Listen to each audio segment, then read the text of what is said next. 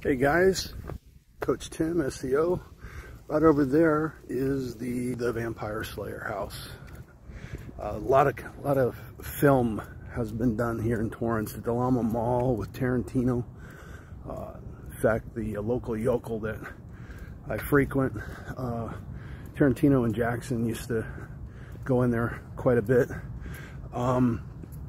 They even filmed a movie. Here's the house in front of my house. Not a movie, I'm sorry, a TV commercial, a beer commercial in Canada.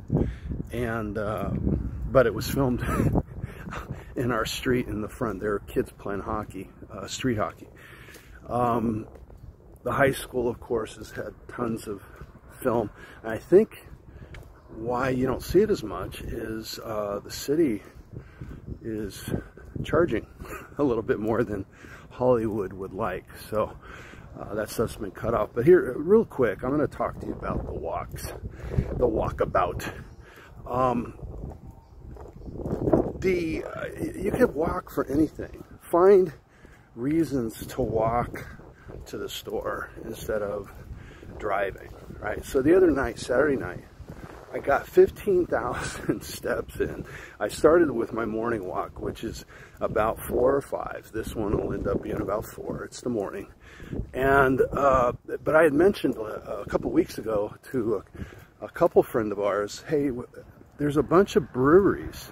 And I'm not a big beer guy, but I'd like to kind of taste and stuff. And there's a bunch of breweries here in Torrance.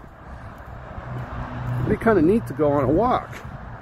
And so the walk was about 5 miles, and just basically getting over to an industrial area where a lot of these are at, and then back to Old Torrance, and then back to that local yokel that I was telling you about. And it ended up being a little over 15,000 steps for the day. And it's just an interesting way. I called it our Bruise Cruise. It's just an interesting way to be able to walk, and you're constantly changing locations, so you're constantly being pattern interrupted. And it ended up being a hell of a night. It was a great time. And so, look, you don't have to just make it like a job or a chore. Tell stories, right? So this is skill stacking too. So we're walking and we're skill stacking. Let's share what we know.